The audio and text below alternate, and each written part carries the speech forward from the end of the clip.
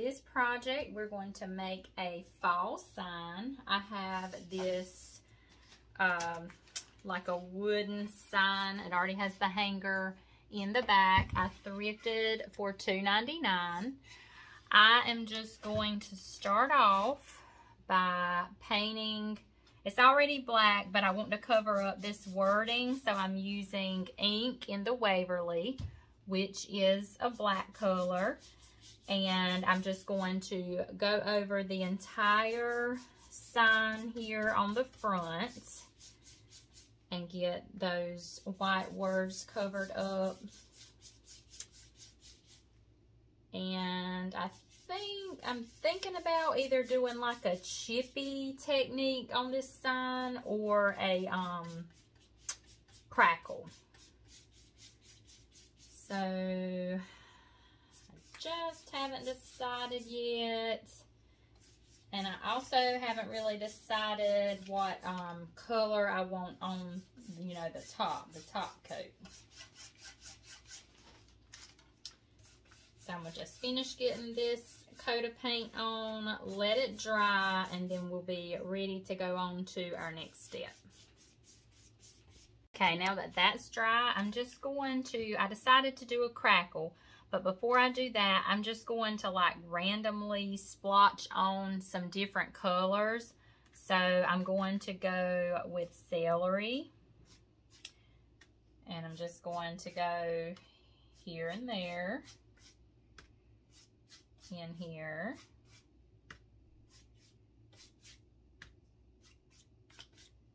Okay. Okay, I'm going to do a little bit of orange. This is the pumpkin in the Waverly. Right. Let me just pour me a little bit right here in my plate because I don't want to get green in my container.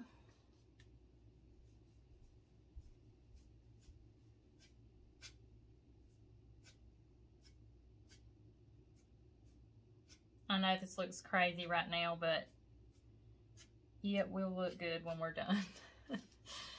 All right, and I want one more color. I think I'm gonna do this hazelnut color.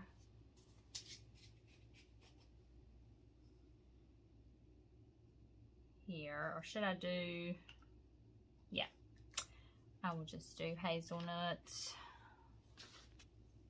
Okay, I'm just going to just put it in random spots.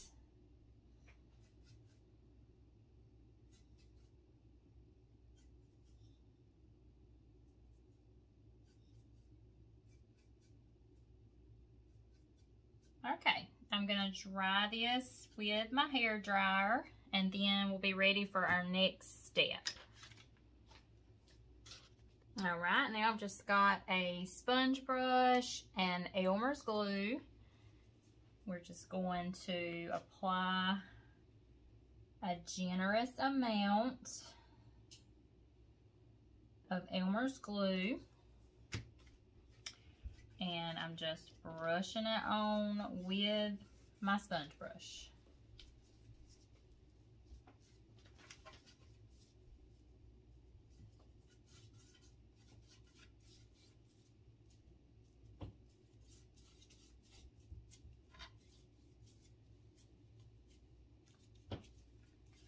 Make sure I get the edges good. And the thicker your glue, the more crackle you will get.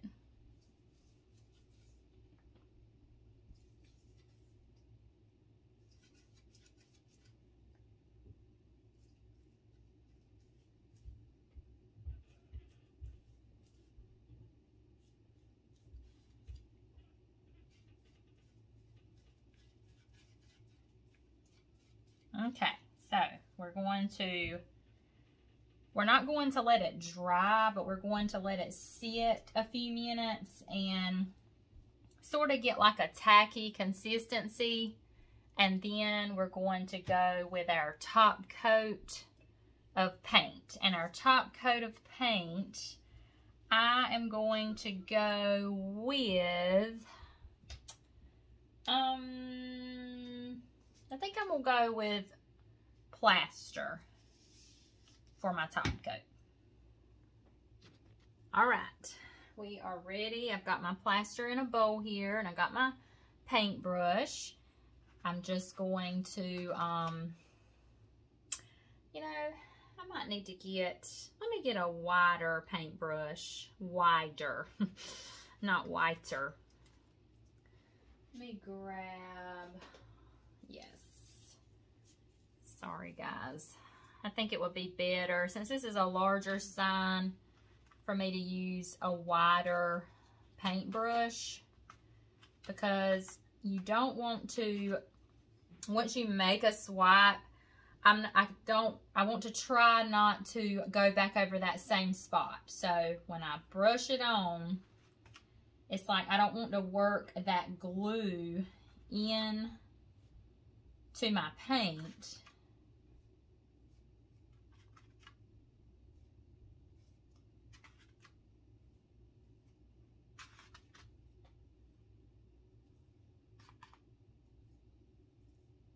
And I'm trying to make long strokes, but before I get to the end, I'm running out of paint, so that's not working out for me.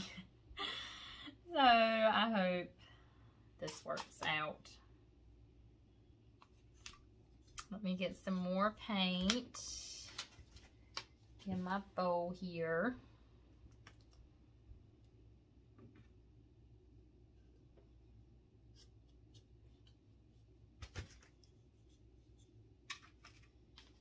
Okay, so now I'm just doing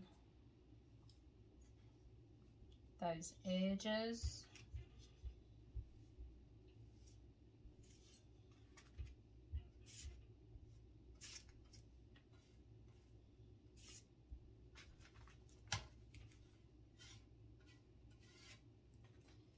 And my sign is meant to look, you know, just aged, like it's just got coats upon coats of paint on it from over the years.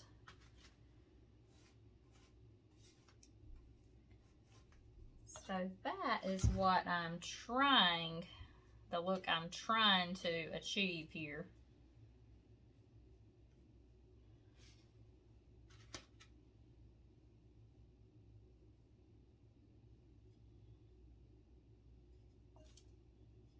Okay, let me get this edge here.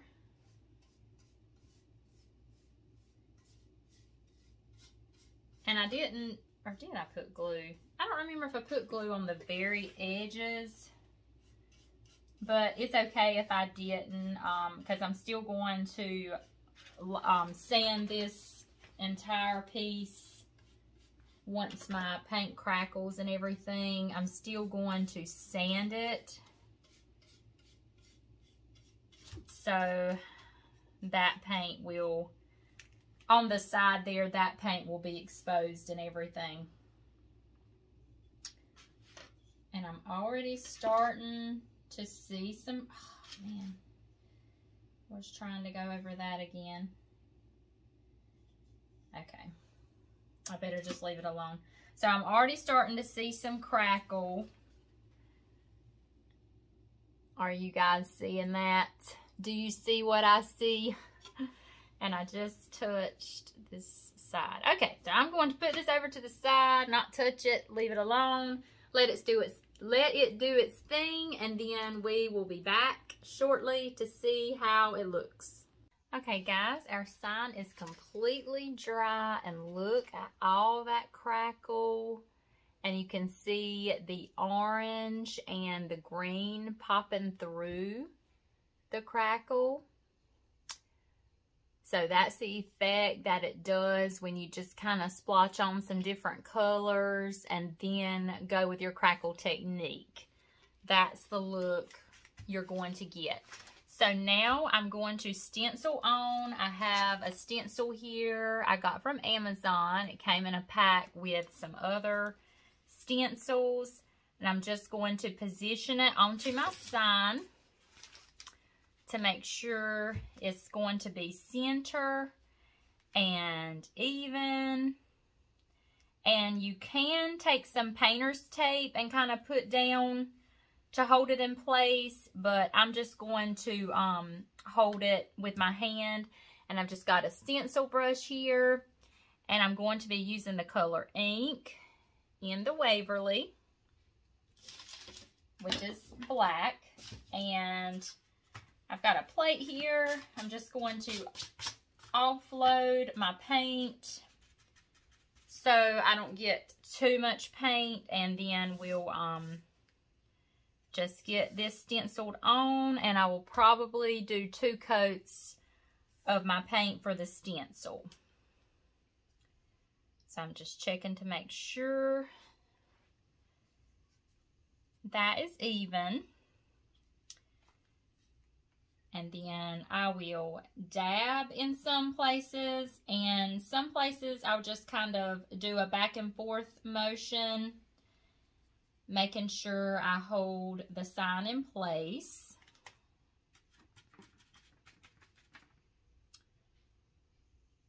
But when you offload like that, it just, it keeps from having too much paint on your brush, because you are more likely to have bleeds and smears when you have too much paint on your brush.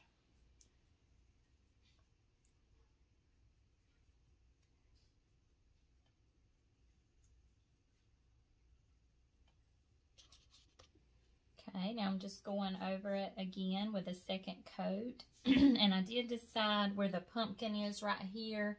I did the stem black, but I'm going to go with my orange chalk paint in the color pumpkin, and I'm going to stencil over the pumpkin where it will be orange. So I think that'll look really good to have the pumpkin orange. And then I'm going to fix a little bow in the corner where all my colors will kind of tie in together with the green and the orange and the white and black, like maybe with the buffalo check, and kind of tie everything in together.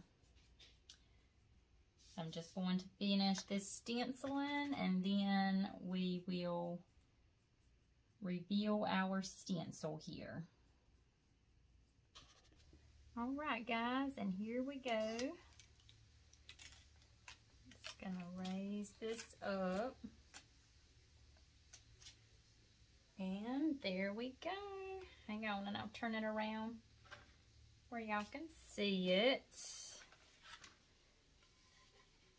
I absolutely love how this turned out.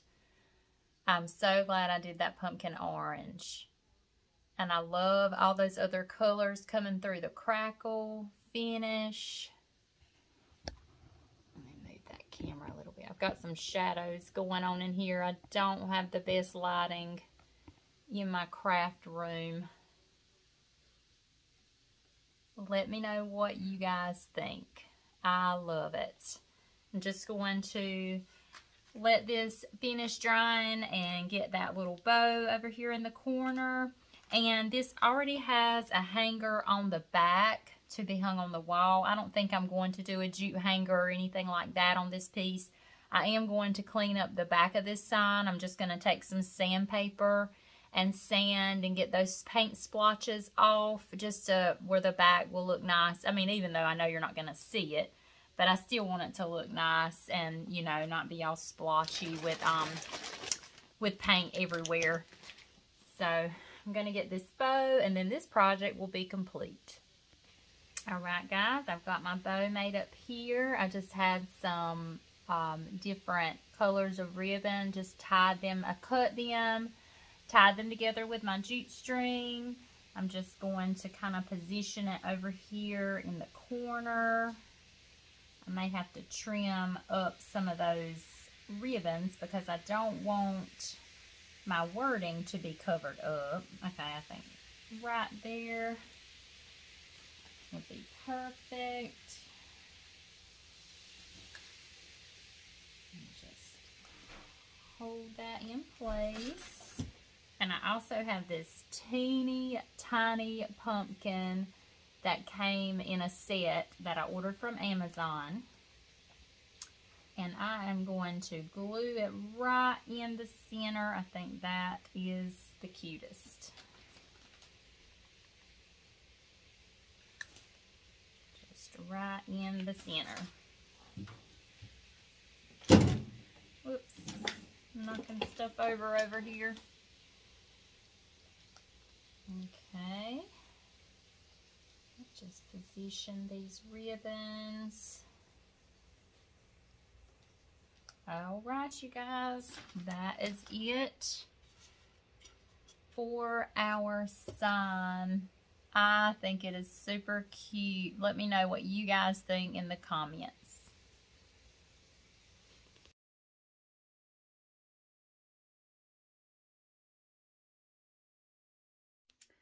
Next up, I have this beautiful print that I thrifted for $4.99 at my local Goodwill. I love this print. I love barns, old barns like that, and this just looks very fallish, the scene and everything. So I'm just going to give this a makeover by redoing the frame. And I'm going to go with the color Hazelnut for my frame. And it's sort of like an orangey. You can see at the bottom where it's not mixed up. It's a orangey tint. So I think orangey brownish, antique-ish look. So I'm just going to start with this and then go from there if I want to do any antique wax or anything like that, or distressing. So we'll just go ahead and go with our first coat on our frame.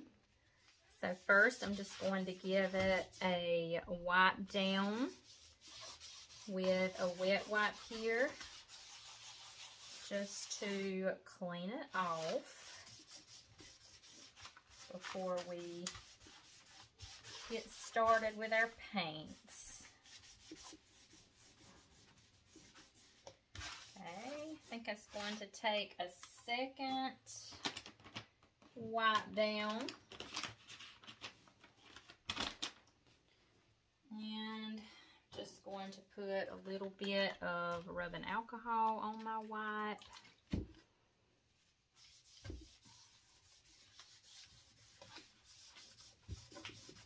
Get that frame really well. Okay, that took a little longer than I thought, getting that cleaned off. Okay, so now we're ready to go with our first coat of our hazelnut. And definitely going to need 2 coats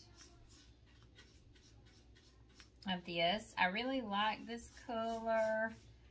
I may have to kind of dry brush on, I may dry brush on cashew, because plaster is a little too white for this print. I just don't think plaster would be a good, it's like an off-white color if you're not familiar with Waverly's chalk paint colors.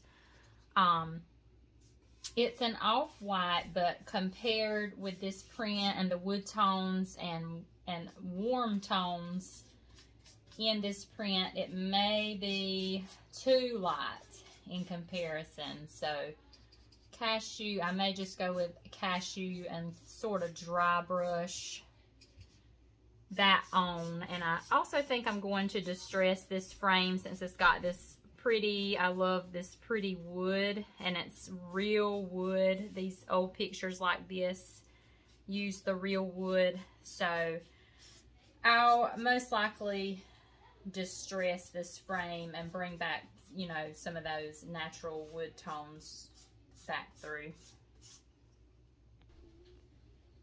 Alright, now that our 2 coats are good and dry with our hazelnut, I'm going to take the color Cashew and I'm just going to dry brush this color around the frame. I'm just using a chippy brush to do this method, and I'm just offloading some paint to do this. You don't want a lot of paint on your brush at all. And I'm just kind of brushing that on very lightly.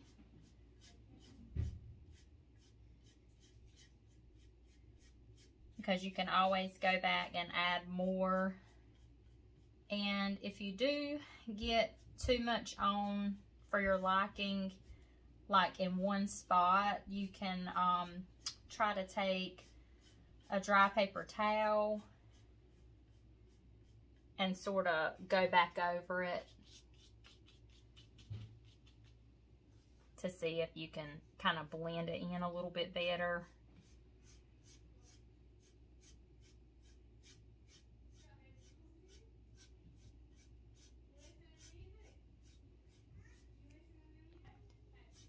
All right, you guys, I have dry brushed all the way around, even on the back side.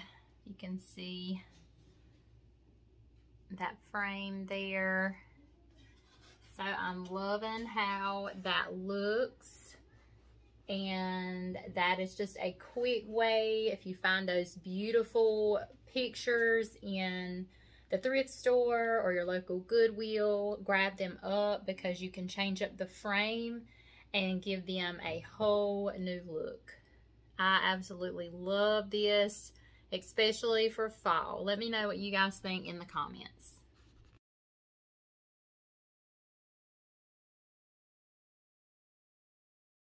For this project, I have this tray I thrifted at my local Goodwill for $2.99. I've already cleaned it up really well, just wiped it off with some rubbing alcohol and a wipe. I'm going to start out by, okay, I have the color Cashew in the Waverly, and I have the color Celery in the Waverly, and I may add a third color. I haven't decided yet. But what I'm going to do, I'm going to start with Cashew and just apply a quick coat. And while the paint's still wet, I'm going to sort of blot in some of the celery, the green color, and just sort of blend these colors together. To make, just sort of like layer some paint on to make a pretty fall color. So, not really sure. Just kind of trying this out and seeing how it goes. Okay, y'all, I decided, I went ahead and just did the one coat and I dried it. So now, with the second coat, I'm going to, hang on guys, there's something, and let me get that out my paint. Okay, I got that. I had something dried in my paint. Okay, so now I'm going to go on with the second coat of Cashew, and while my second coat is still wet, I'm going to come in with some celery, some of the green, and sort of layer that paint.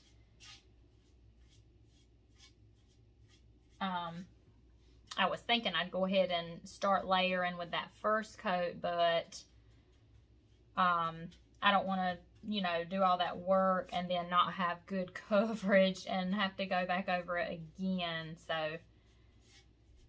I want to have a good base coat, good coverage with that base coat first.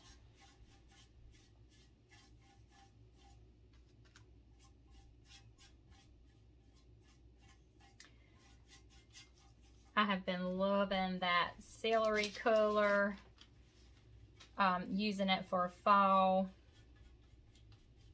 It's really a good color to use, because I've used it quite a bit this summer, and now getting ready for fall, I'm loving it, you know, with my fall crafts. And you could really get by with it for Christmas too, with, you know, like a muted green.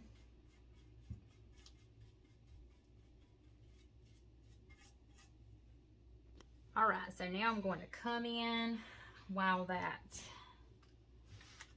cashew is still wet, and I'm just going in with this green. Let me go over that texture. I love that texture in this tray. That's the main reason why I grabbed it up that day at the thrift store.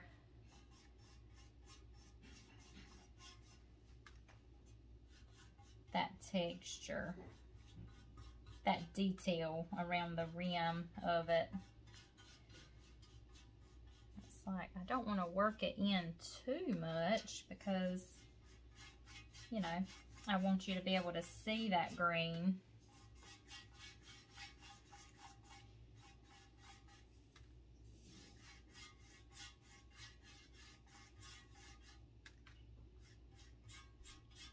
I am just loving that. And I also decided to I would just focus on like the inside of the tray. And then once everything's good and dry on the inside, then I'll, you know, do the outside. And, you know, do the same technique on the outside. I'm also going to just blend that in on the bottom of the tray. I'm loving how this is looking so far.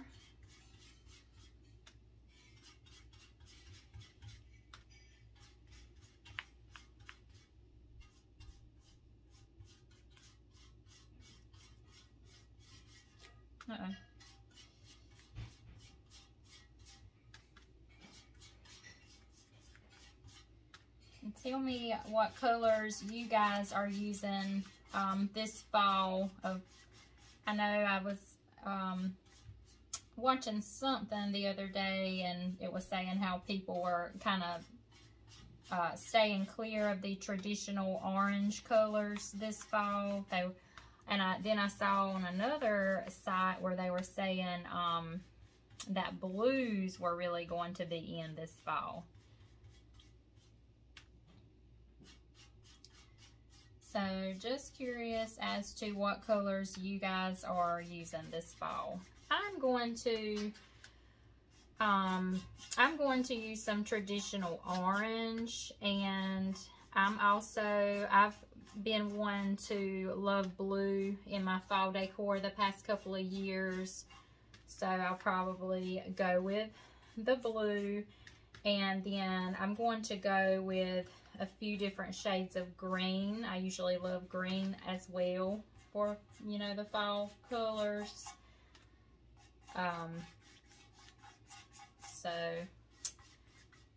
And then of course, like your off-whites, those are all still safe. Those safe neutral colors, definitely do those too. Just sort of blends everything in together. All right, guys, I think I'm going to leave this alone. I may end up adding just a little more green as it dries. I'm gonna just, you know, keep my eye out on it. But I'm going to let this dry really well, and then we'll be ready to do the outside of the tray the same way. Okay guys, our tray is good and dry.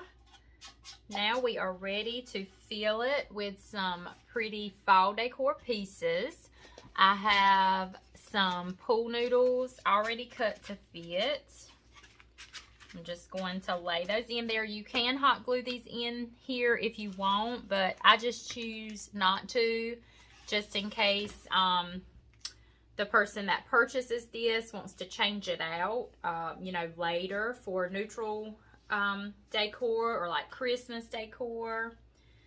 Okay, I have a piece of cut burlap. I'm just going to lay over that to fit. And I'm just gonna kind of trim it up on this side.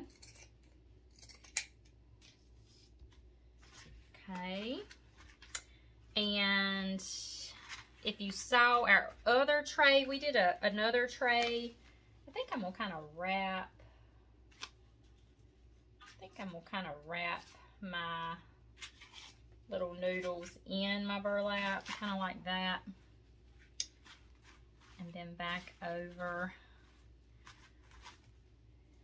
But if you saw our other tray, we did a tray very similar to this. That's pretty much what I'm doing. I'm just, you know, getting my booth ready for fall. I have a booth that's local to me where I live, and I'm just kind of getting it revamped for fall and just getting, you know, some decor pieces in there. So sometimes I like to do similar pieces in my booth. I'll rarely do something, you know, identical, but I do like to do similar decor pieces, especially if it's for a certain holiday or a certain season. I like to have,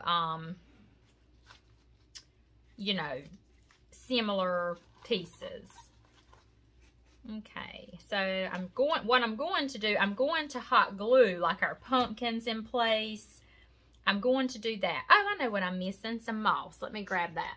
Okay, I got it. And I actually had to run to my local Dollar General earlier and grab a couple of pool noodles because I was out, and I was hoping that they still had some. And I was relieved when I pulled up in the parking lot and they had a box of them outside before you even walk in the door.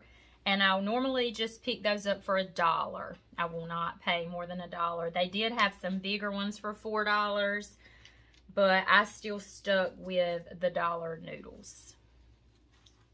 I even grabbed the $4 ones by mistake and realized it when I got in the store, and I went back out and switched those out for the dollar ones. Okay, let me know what you guys use as your filler. Let me know in the comments. I usually just use these pool noodles. Sometimes I will get the floral foam that you get. Sometimes I will get that. But I mainly use those pool noodles. Okay, guys, I'm just kind of playing around with it just to make sure I get it how I want it before I start gluing, because I am going to, you know, hot glue those pumpkins in place so they won't be falling around. But the good thing is they'll be glued to the burlap, and so it can still be easily changed out, you know, for the different seasons and everything. Just put that moss right on there. And I'll probably kind of glue down my greenery as well. Especially these little pieces I'm putting on this side. And I may end up thinning some of it on that side, but for the most part, I love these trays, and I have been loving this color I've been using, this celery color, and this was blended with the color cashew, and I just love that. I've been wanting to use these little pheasant feathers in my pieces, but I just haven't been completely satisfied with how they end up looking, so I end up pulling them back out. So I was just going to try that again. Maybe just on the corners. Maybe that would look. Just kind of put them on the corners.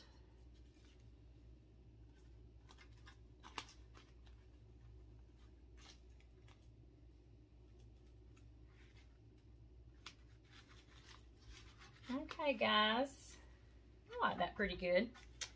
For the most part, this tray is complete. Like I said, I'm going to kind of thin out this greenery on this side a little bit, and maybe what I cut out on this side, add to this side.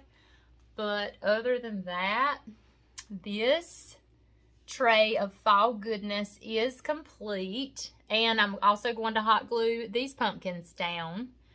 But I absolutely love this, and I'm going to make sure none of that green pool noodle is visible. So no worries about that. Once I add my more greenery on this side, that will not be visible, that green pool noodle. I love this. I'm going to do those things and get it staged up for pictures, and this project is complete. Let me know what you think. I absolutely love these pumpkin colors. So beautiful. Let me know what you guys think in the comments.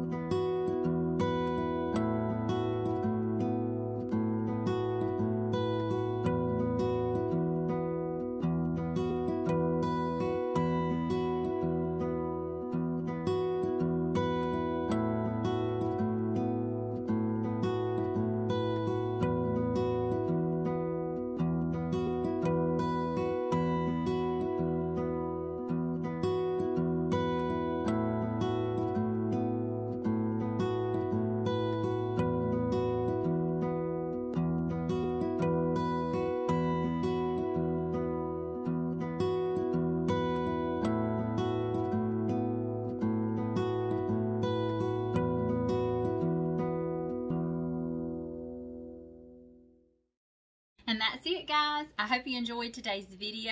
I hope you enjoyed these crafts that we did together, these thrift flips. If you don't mind, if you did enjoy this video, I hope that you will give me a thumbs up and even share it out with a friend who you think will like it too. Also, if you haven't subscribed to my channel, I hope that you will do that as well. And don't forget to hit that notifications bell where you can personalize your notifications and you don't miss any future videos. Last thing, also hop over to Facebook, check out my page over there, the cutest little thing. Like and follow me there as well, where you can keep up with me there. Also, over on Facebook, I list my upcycled items that are available. They will be listed for sale. I have albums on my page where you can find my products under, and you can contact me through that page to make your purchases.